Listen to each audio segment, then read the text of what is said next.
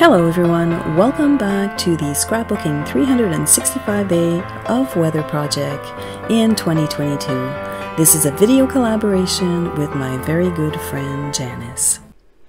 Alright, so for my project, I decided that this time around I'm going to use pattern papers and I'm going to go through them quickly with you.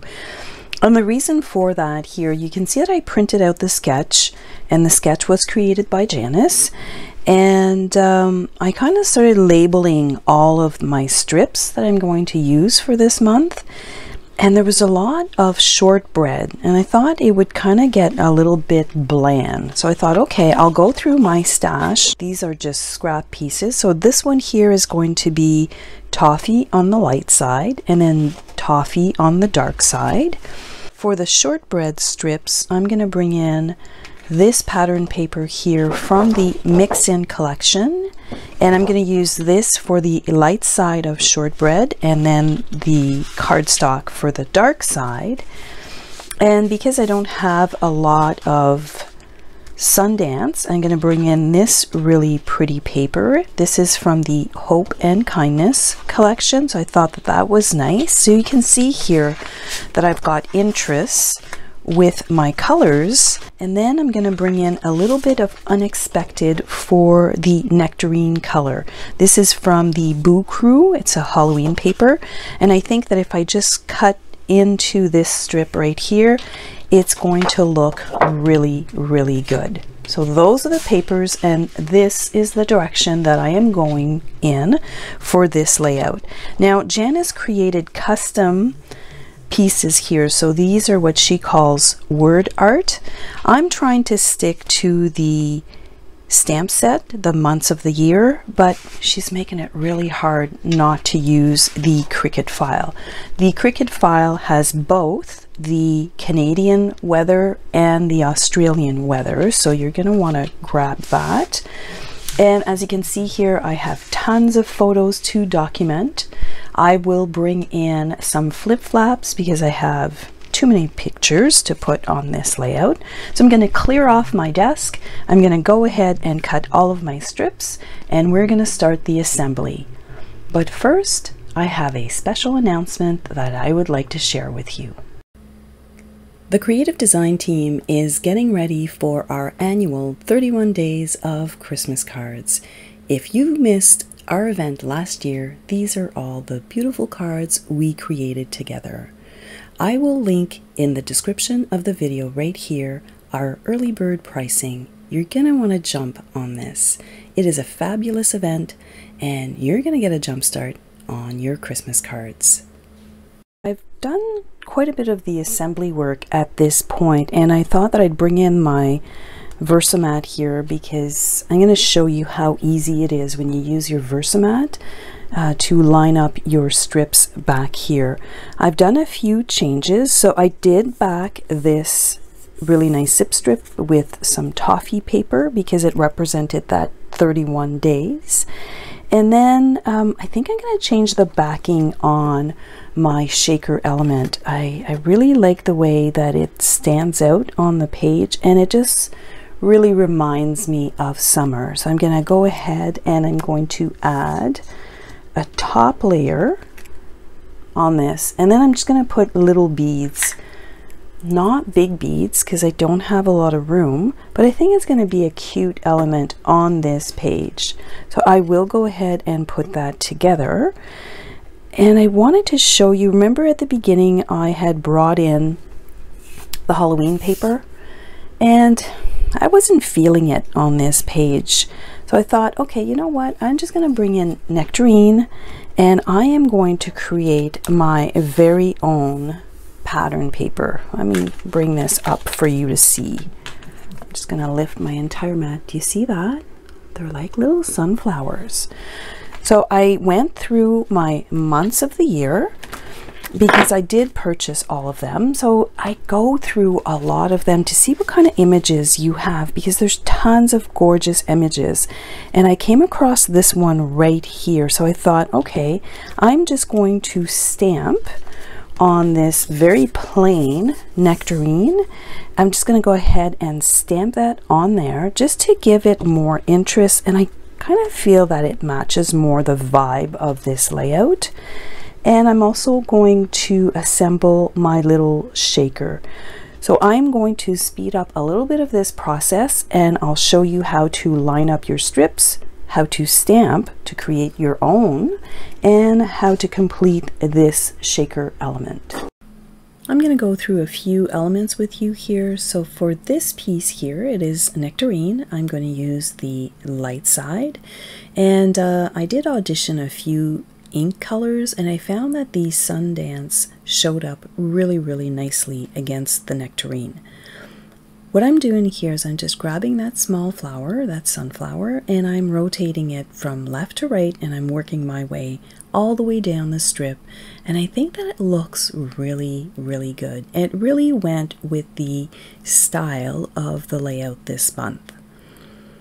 So let's talk about those strips, because you do want to get them on nice and straight, and I found that by using my Versamat it was really easy because I can use a T-ruler, and I'm just separating them out here. I'm actually looking for the center strip, and this is the one right here, and you should have 7 and 7, and the middle one is 15.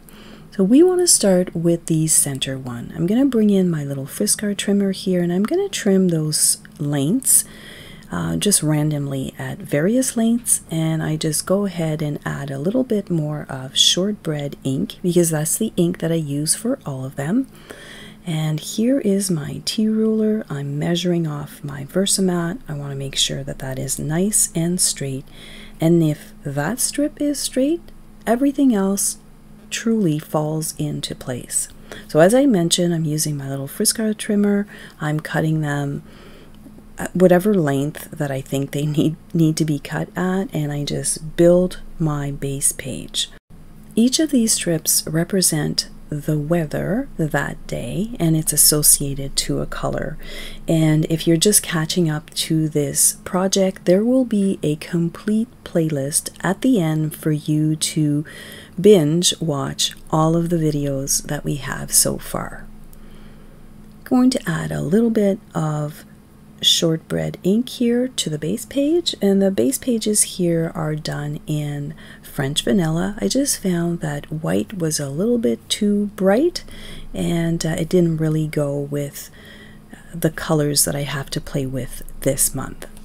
So I'm going to add that really quickly here, and we're going to move right along with the assembly of these two pages. So I've brought in my second Versamat, and I am going to line up all of my pieces, and this really nice word art that Janice created for us, I decided to turn it into a shaker.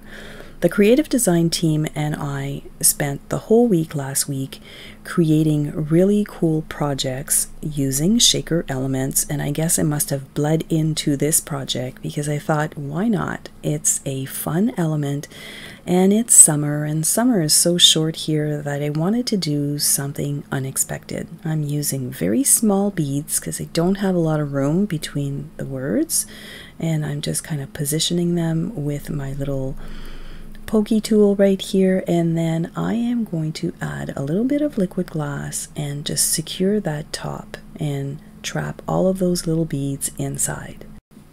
I like to use the liquid glass here because it gives me, you know, just enough time to align that word, and then I'm just going to add a block on it and let that dry. So when I start building my pages, I'm always looking for that piece that is kind of like the grounding piece. And for me, it was definitely that word art right here on the right hand side. So I needed to make sure that that was anchored at the right spot, so then I could move my photo mats exactly where I want them. I did stamp the word August using the months of the year, and I did move that over to the left and to the top of that bracket just to have enough room to add my beautiful sunflower. And when it comes to journaling, I like to add the journaling at the back of the photos, and I do use thin 3D foam tape, and I create myself a small pocket. So I'm going to slide that right in here, and then I'm going to look at the front and I'm going to line that up is I don't want the pull tab to go down too low. And then I just use my 3D foam tape again here, and it creates kind of like a little stopper for that journaling spot. I'm just going to snip that. And then when you slide that back and forth, or up and down I should say, it's not going to get lost in back of the photo. And we're pretty much done here. I've added those great flowers that were in my stash, believe it or not, and I really like the color combination that I got to play with this year. I love that shaker element. I love my little journaling right here. I'll probably add more journaling in back of other photos, but that little shaker element on this page is so much fun, and it really completes our month of August. One last thing before I go, I wanted to walk you through how to add your flip-flaps to your pages. So you're going to sneak your 12 by 12 into your page protector. You're just going to slide that into place to make sure that it's all the way down at the bottom of the page. And then you're going to grab your flip-flap. I added 2 photos here, so one goes up and one goes down, because when you do the flip, you want to make sure it's on the right side. And then you fold over this flap just like you would an envelope. The next thing I like to do is grab a baby wipe or something wet. And this little white strip here is really staticky. Sometimes I can't get it off my fingers, and I just get stuck with it. But if I take a baby wipe and I wipe it off, it just comes off and it's great. I'm not stuck with it. Just a little tip, you know. So here I am tapping down my photo in my flip-flap. I'm making sure that my base page is all the way down. I'm going to fold on that little flap. It's self-adhesive.